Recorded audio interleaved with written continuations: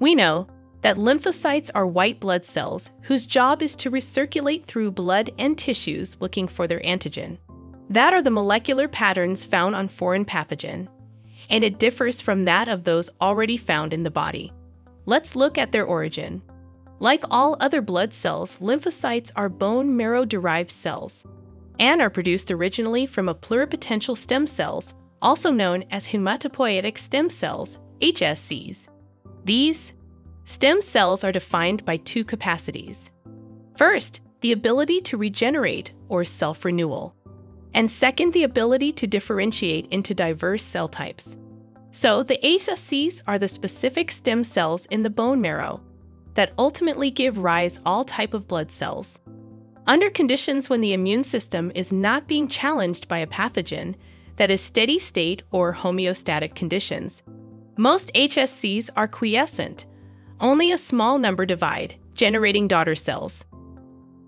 On the other hand, when there is an increased demand for hematopoiesis, for example, during an infection or after chemotherapy, HSCs display an enormous proliferative capacity. HSCs then makes one of the two lineage commitment choices. Either they become myeloid progenitor cells or lymphoid progenitor cells. Myeloid progenitor cells then give rise to red blood cells, platelets, and other myeloid cells including granulocytes, monocytes, macrophages, and some dendritic cells populations, while lymphoid progenitor cells give rise to B lymphocytes and T lymphocytes and natural killer cells. We know that B and T lymphocytes are members of the adaptive immune system and generate a refined antigen-specific immune response, and they also gives rise to immune memory. Here, our concern is B lymphocytes development only. So here, lymphoid progenitor cells then undergo differentiation and gets converted into progenitor B cell. The differentiation of B lymphocytes in the bone marrow can be explained by looking at the expression of different molecules by the developing B cell. One of the first signs that a cell is committed to the B cell lineage is the expression of a surface protein known as CD19.